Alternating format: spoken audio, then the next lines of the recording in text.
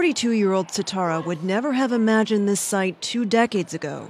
In the Taliban's Afghanistan, her 11-year-old daughter Sara would never have made it to school.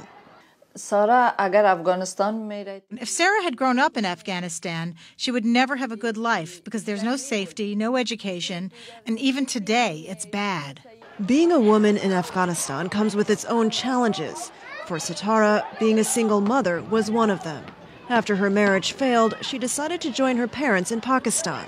Whatever little relief I had, it was taken away by the Taliban. Fights, terror, everyone knows the relationship between Afghanistan and the Taliban. Eventually, she decided to apply for refugee status. My friend told me about UNHCR's refugee program and said it would be easy for me to get approved, being a single mother with a child. After nearly 2.5 years of interviews and background checks, Sitara made it to the U.S. in 2013. It was very hard for me to believe that I was finally going to the U.S. In New York, she was introduced to Women for Afghan Women. It's a nonprofit organization based in New York and Kabul, helping Afghan women resettle in the U.S. Founded in 2001, the organization helped more than 580 Afghan women last year. Nahid Samadi Bahram, the group's program director, says life in Afghanistan has improved for women after they are allowed to join politics and attend school. But we also should understand that this is a country which has been more than 30 years of war, and it doesn't take just a few years to just build it back in the place where it was.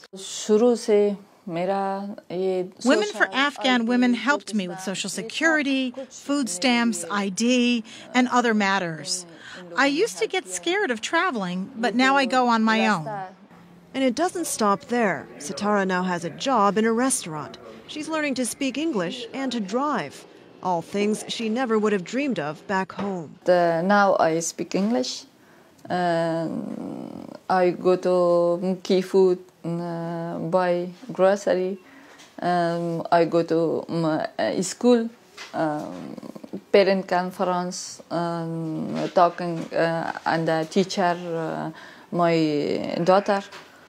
You will see Sara now in the classroom, who came to United States just a couple of years ago with no knowledge of English, and they put her on 4th grade when she did not know how to read and write at all in English.